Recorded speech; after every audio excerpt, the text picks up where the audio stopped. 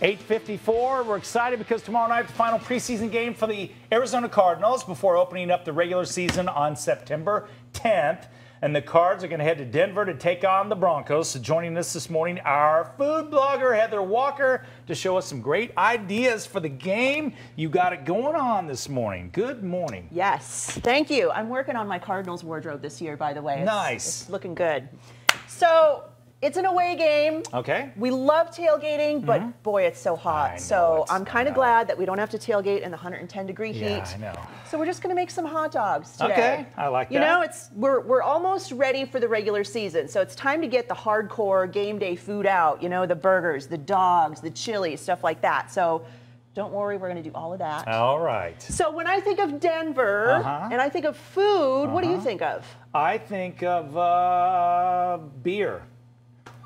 God, you're killing me, Smalls. Denver omelet is the correct answer. Okay. Hit you with the spoon. All right.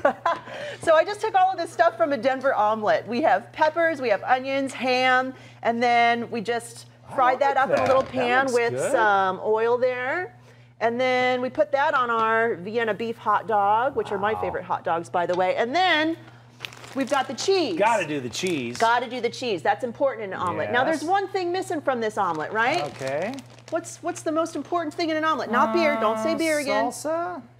You're killing me. You wouldn't do that. I'm going to do the rest of this segment by myself. I don't know. What would you put on that? Eggs. Beer? Eggs. It's in an egg bun. Oh, okay. See that? So there's your Denver omelet. I like that. It looks pretty good, now, right? You'd microwave that, wouldn't you, to melt that cheese? Oh, my gosh. You're fired. You wouldn't? Just, you know what? Okay, next on the list. All right. We're going to do bratwurst. So we're upgrading everything for the Cardinals, right? We're not just doing a hot dog bun. We're doing a pretzel bun. Oh, the pretzel bun. The pretzel bun. We're not just doing a hot dog. We're doing a Johnsonville bratwurst, the baby. Bratwurst. All That's right. So then we got this little thing in the Southwest here we like to call pepper jack.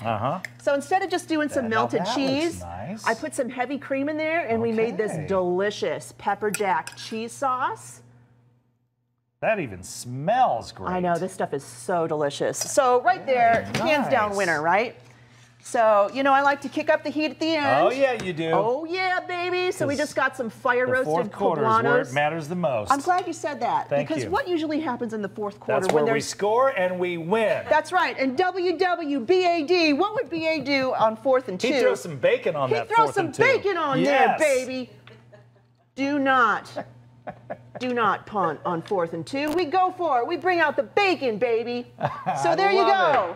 Heather, you're awesome. You're our biggest Cardinals fan. We love it.